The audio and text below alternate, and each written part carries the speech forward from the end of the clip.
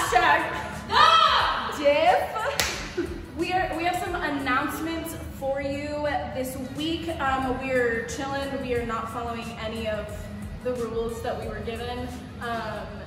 Do as we say, not as we do. It's fine. We're living our best lives, okay? So first up, this is gonna be your soap verse for the week. So get on your Bible apps or open up the actual Bible. That's a thing that exists. And just spend some time with God and just get into His Word this week. All right, next up is our Living Beyond Normal. So this week it is Emmy because she took notes for church on a coffee cup. Which, like, when you go to a church called the Coffee Church, like, I feel like that's a good way to take notes. So, picture right here of Emmy and her awesome coffee cup notes. You're amazing, Emmy, and we love that you're getting creative with embracing and learning God's Word. Next up, we have your YouVersion. So again, right here, big picture, or it's going to come up on a different, I don't know, editing is a thing that exists. And basically we just want you guys to get into your Bibles and be on your YouVersion app. We can still be loving Jesus while we are still in quarantine, because that's the most important part. Feed yourself spiritually instead of physically all of the time, because I'm snacking hecka, you know? Okay, so worship for tonight. If you didn't catch it last week, that's cool. We're gonna make it a little more clear to you this week. So at the end of this video, there will be an end card, and you're gonna see a little thing that says worship. You'll click on that playlist. It'll have a couple videos for you to go to. Just interact with God however you want to, whether that's praying, whether that's reading your Bible during that time, whether that's interacting with the lyrics and making art about it or writing about it, whatever it is, use that time tonight to interact with God's Word. And your last little reminder is be sure to be checking out our Instagrams. We keep on plugging them, but that's where we are giving you all of your information. So Monday, Chris posted a little bit of a reach out challenge for you guys to do. So if you guys want to be helping your community and just helping people around you, go check that out. And then there's going to be another challenge for you, just you, to grow you spiritually at the end of Chris's message. So write that down in any way, shape, or form, take some notes, and come back with your small group, and they will ask you about it. It'll be a good time. All right, that's all from us. So we're gonna shoot it over to Chris with your message for this week. Hey guys, welcome to week 2 of the diff versus the virus. I think the diff is still winning, but I've got more ammo for you tonight. So let's just jump into our message. Question first, have you ever played freeze tag? I think freeze tag is my favorite kind of tag. TV tag is a close second. But freeze tag is the best, mostly because I can stop running. But comment below what your favorite kind of tag is while we get started. So the reason I'm asking that question is, in case you haven't noticed, the entire world is playing freeze tag. Someone has come and tagged us, and we have stopped in our tracks, looking around going, someone come do something, someone come save us. And we're kind of stuck here for a long time. There's no friend coming, there's no one yelling a TV show that's gonna get us to be able to start again. We're just gonna kind of be here for a long time. So my message is about that, because for a lot of things in our life, this virus is gonna make it better or worse. This virus is gonna give us good things and bad things. So we're going to talk about the good things first. So comment below what you think are any good things that could come out of this virus or this quarantine. And I'm going to talk about one good thing I think will come out of it, because as scary and frustrating as a lockdown can be, one good thing that can come out of it is it forces us to do something that God has asked us for a long time to do. It's actually one of the 10 Commandments, and it is called the Sabbath. And it's supposed to be a verb and a noun. It's something that you do. And so we're going to talk about tonight, we're supposed to Sabbath every week. So the word Sabbath actually means to cease or stop or end. And so think about that. Does that sound familiar? Freeze tag much? Quarantine up in here? Okay, Governor, we see you.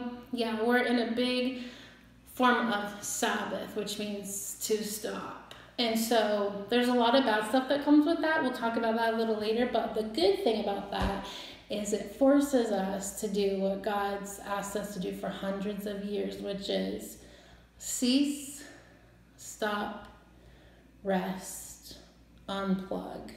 And we're just going to figure out how we can just be. Not do, but be. Not post, not like, not comment, not distract ourselves, but just be. That's pretty scary, huh? Yeah, that's really scary for a lot of us. I remember when my daughter was her very first 6 weeks in college, and I was trying to like have boundaries and not call her all the time and let her be her own person. And after a few weeks, it became very apparent that she was struggling and she was lonely and alone and not knowing how to deal with the isolation that a dorm life brings. And part of that was one night when she called crying, she just said, I just don't know how to be alone with myself. And that really hit me because I feel like a lot of us don't know how to be alone with ourselves or God. And that's the bad part of the quarantine, right? We don't know how to be alone with our own thoughts, or we don't know the voice of God. And if you're under the age of 25, you've never even had to. You've never had to be alone with your own thoughts. Because technology has existed in a way where you've had a distraction in your hand your entire life. Whenever anything bad starts to creep up in your heart or your mind, you instantly can distract yourself. And that's why there's a fine line between Sabbath and depression. And we should probably take a look at that, right? Because one's good and one's bad. So Sabbath is just when you let your whole body and spirit and mind just kind of take a rest. It's like your whole being just takes a big, deep breath. Just in and out. You're going to stop for a minute. Sabbath is focusing on what God is saying to you. It's solitude. But if we're not careful, solitude turns into isolation. And that's your enemy's two favorite weapons. Either isolating you, where you're alone and overthinking everything to the point that it takes over reality, or keeping you so busy that you don't have time for God. One of my favorite quotes is, if Satan can't make you bad, he'll make you busy. And that is his two weapons. He'll either distract you with sin and ruin your life with it, or he'll distract you doing really good things but not actually spending time with God or yourself. And that's where the Sabbath comes in. But what if you're like Kylie?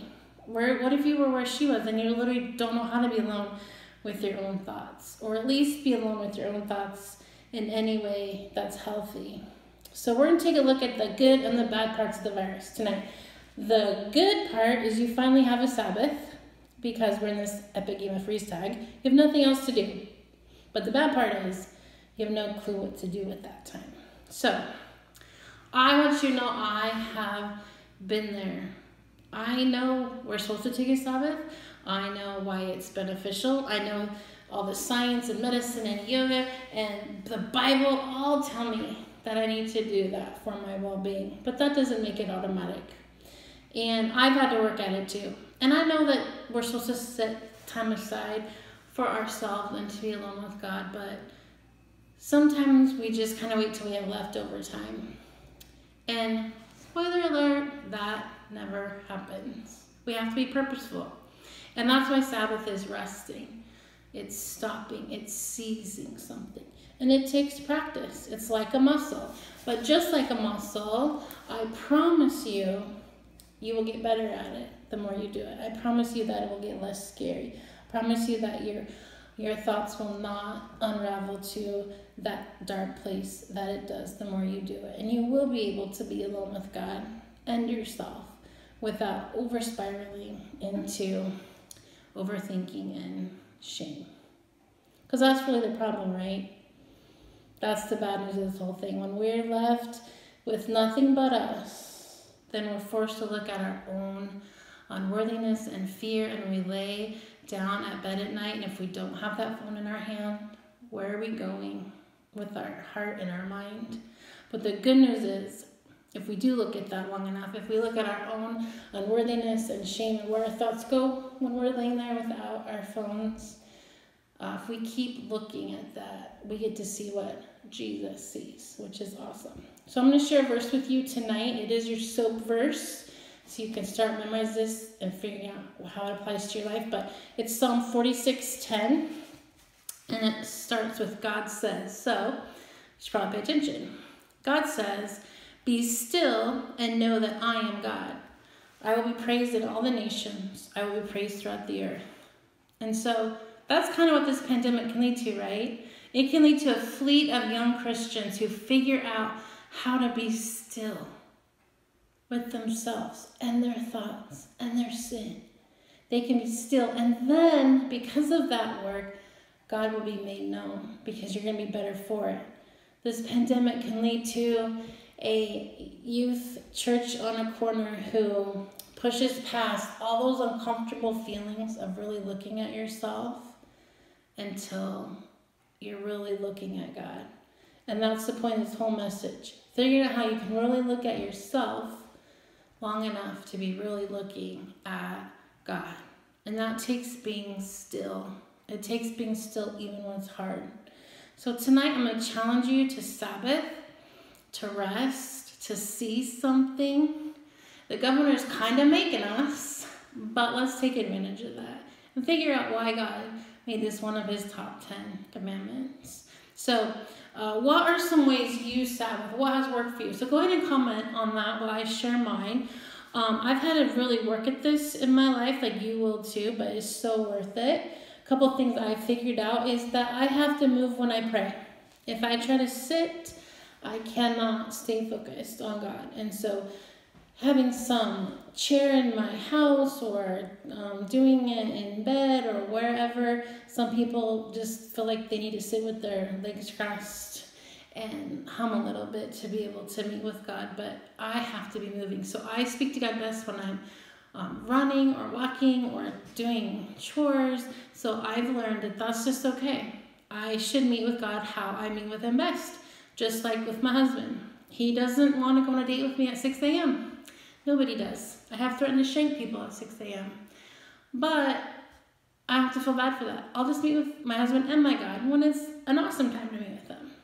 Another thing I've done is I'm a box checker. Really like to check those boxes. If I make a box, it will get checked.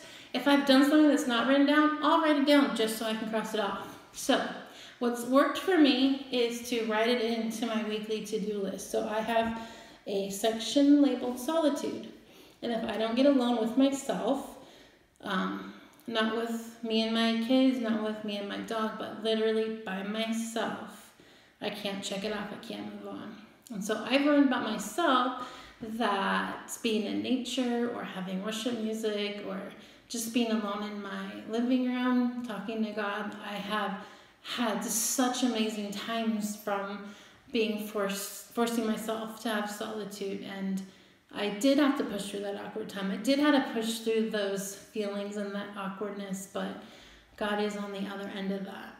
And then the last thing I've done besides daily and weekly is I get alone for 24 hours once a year. I call it my party of one, and I have my staff pray for me. And I just get alone with God. I can't talk to anyone. I don't have my phone. I can't use any electronics, including TV. I just have to be alone with my thoughts and with my God for 24 hours. And it is awesome. It is difficult and awesome. And I'm going to challenge you to do the same today.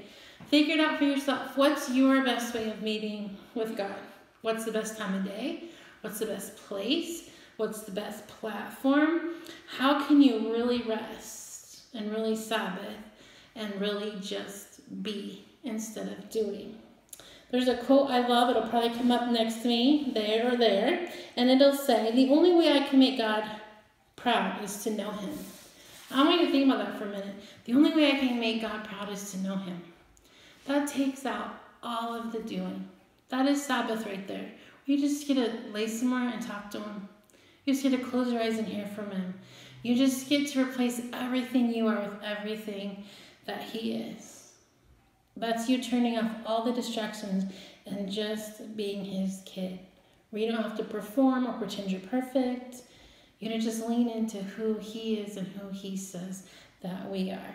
And so I'm going to leave you with this quote. It says, Mark Driscoll says this, hurry, worry, and busy are the unholy trinity. That's true. Hurry, worry, and busy are the unholy trinity. And I want you to think how those three things have impacted your life. Hurry, worry, and busy. How have those kept you from what you actually need and want? And I want you to think about seizing those things. Using this time to take a Sabbath from those things. And using this quarantine to finally do what God's been asking us to do from the very beginning, which is be still and know him. And so this quote says you can either be a product of your best efforts or God's best efforts. Man, that's an easy choice. I'm going to be the product of his best efforts, which means I can stop trying to work for him, and I can just be with him, and I can just Sabbath with him, and I can stop doing all the busyness that I do for him and figure out what he's already done.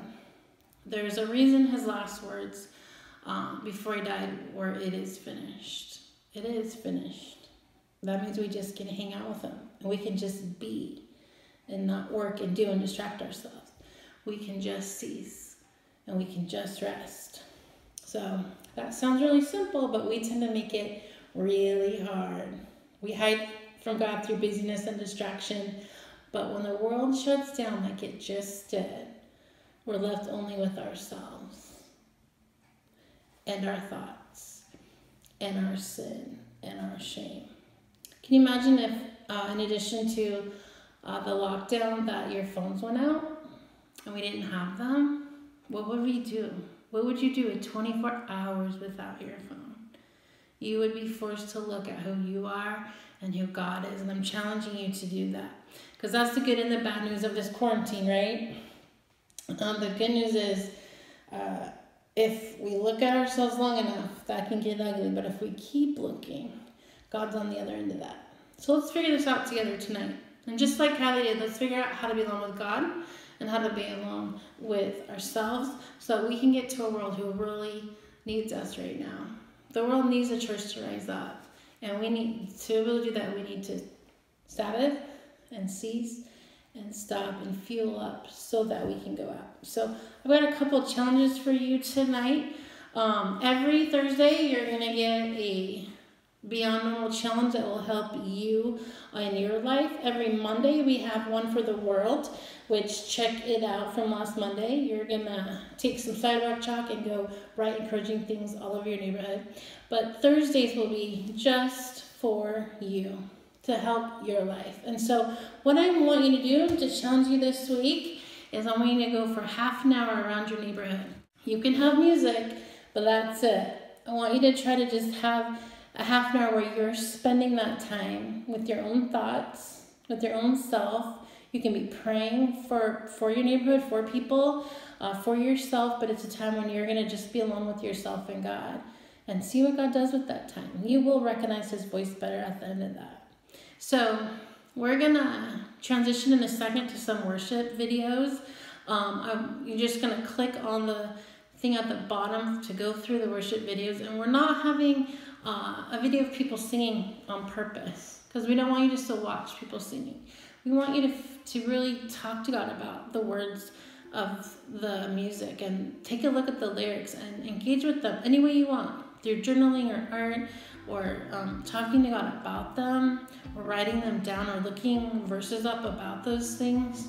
But just take these worship songs and just engage with God for a few minutes. And then we're going to hook up together at small group time, so it's going to be awesome. So check out everything we have for you all week because we have something almost every day to keep you connected to each other and God during this quarantine. And just remember, God is still on the throne. And it's our job to take a break and hang out with him. All right, let's worship.